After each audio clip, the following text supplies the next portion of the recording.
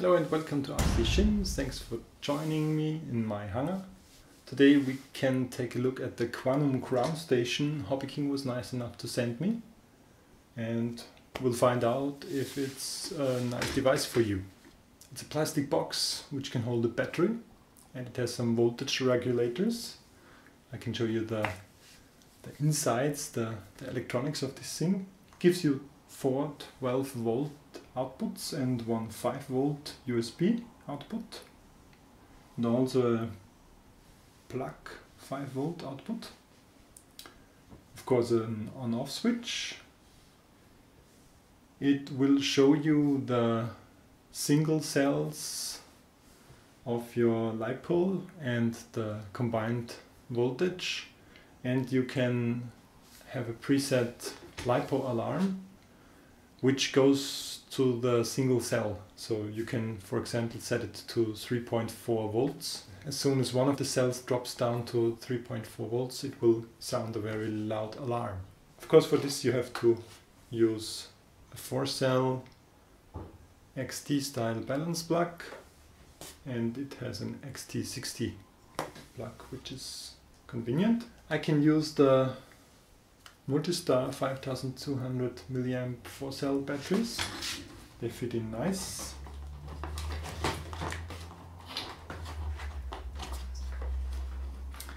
The Lipo checker drains 8 milliamps.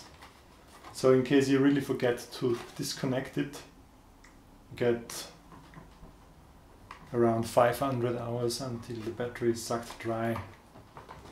So 2 weeks. Now it shows me 3.8 volts are my cells. This is a battery I had for storage charged. It shows you the total, the difference, and the single cells. It goes up to 6 cells where the connector is only 4-cell connector. Yeah.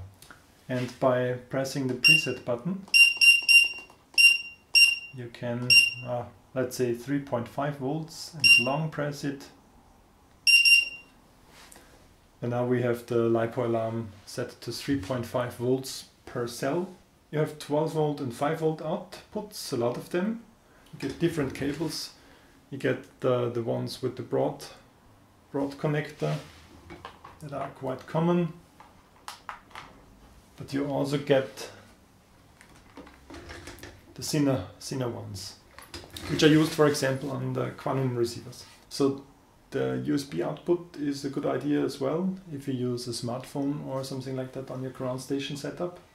And also for smartphone or tablet, you get this clamp holding thingy here in front. It cannot hold an iPad Air. I mean, it can hold it, but not clamp it in. About 1 or 2 centimeters too small. I'd say some 7-inch or 8-inch tablets will work. If you want to use your phone, you get smaller clamps for the upper section. So Groundstation with tablet, I can think of immersion RC tools, streaming the telemetry data, and you can visualize them. What else do we see down here? We have 2 video in, RCSI in, and they are prepared to be used with the Quanum receivers, of course. They come with the fitting cables. Those are quite short cables, and I mean, you can solder really short cables to have it even nicer. This way it's a bit messy, but it's okay. You have a video cable and RCSI cable going to the Quanum receiver, and you have the 12 volt power cable coming from the back here. So in my scenario, I have 2 receivers fed with 12 volt and one 12 volt plug to the monitor up.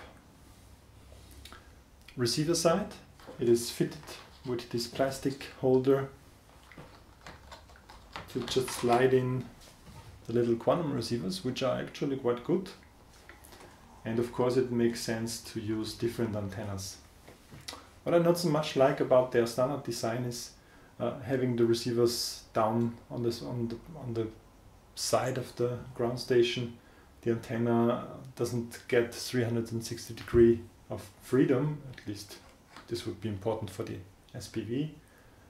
For the patch antenna it's not so important. What's really important for ground station, of course, is a video out. You have a cinch style RCA connector, and you have 3 of them. You can plug in your, let's say, the monitor. You could have another DVR, and you can have goggles, or you have 2 sets of goggles for passenger flying. So 3 video out is really luxury, and it's nice. Yeah, that's about it. So it's nothing magic. It's just a plastic box which can hold a battery. It has voltage regulators. It has a circuitry for RSSI decision, so it will convert 2 of the Quanum receivers here to a diversity system at a quite nice price, I'd say. So you have the flexibility to either use the little Quanum receiver on your goggles in a single mode, or you have 2 of them here installed on the ground station, which is nice, which is a nice flexibility. You have the Lipo checker, which is nice, so you get an audible alert as soon as the battery is dead. But yeah, with a 5000 milliamp 4 cell you will go quite long. It has an active fan because of the voltage regulators, and it's if you take a look at the picture of the voltage regulator inside, it's really a massive capacitors. Can't tell you too much about the details of the electronics inside, but they look well made for my eye. Okay, so on the back you have the power on switch where you power on the whole ground station. You immediately hear the active fan, but it's not too loud. We see that our Quanum receivers are turned on.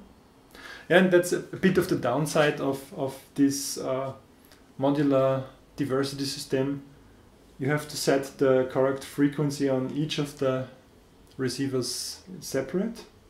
I mean, you can use the Autoscan feature, but for me it doesn't work 100%.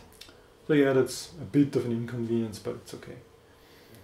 This is the field world monitor. I already talked about it. I didn't do a full review on it yet.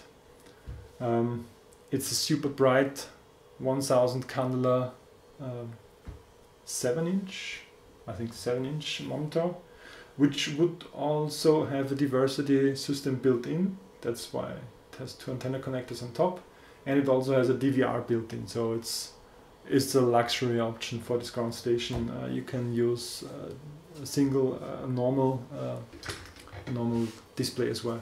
I'll just turn on my testing ground station here. So we now get an image. As for the range and the diversity functionality, I will test this in a receiver test later. What it doesn't do is beeping if it changes between the 2 diversity systems. But what's nice is on the single receivers you see the RSSI value, and I see that the SPV here has 81% and the patch has 98%. Okay, yeah, and of course for the mounting you have a tripod screw on the bottom of the plastic box. Attach this tripod adapter here. I mean, I still think about more uses of this tablet holder here, and it could be, for example, used to hold your goggles. Okay, it is a bit of an unstable mount maybe, and I think if you use them on a permanent installation, you're better off if you glue them in with a double-sided tape or something like that, so they don't wobble. The box itself feels robust. Yeah, and it's nice that you have no cables hanging down.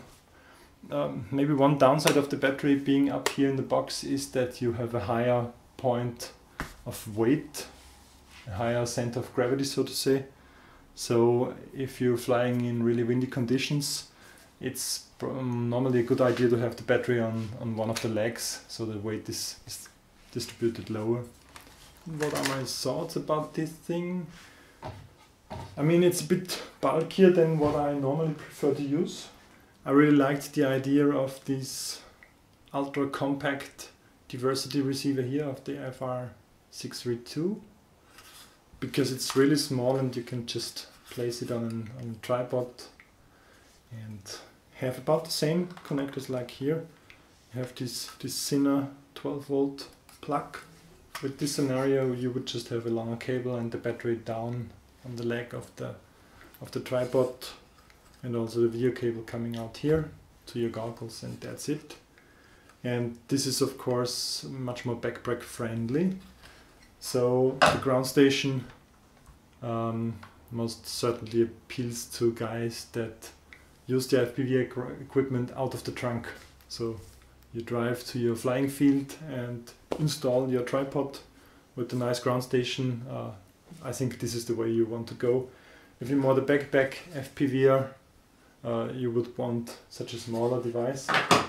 Of course you have more possibilities and more options here, and it's like a public terminal also. If you have friends on the field, you can plug in 2 or maybe even three displaying devices and share the experiences, which is really nice.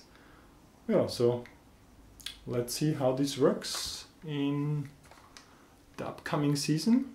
Yeah, it could of course as well be the base for even more impressive setup with the antenna tracker.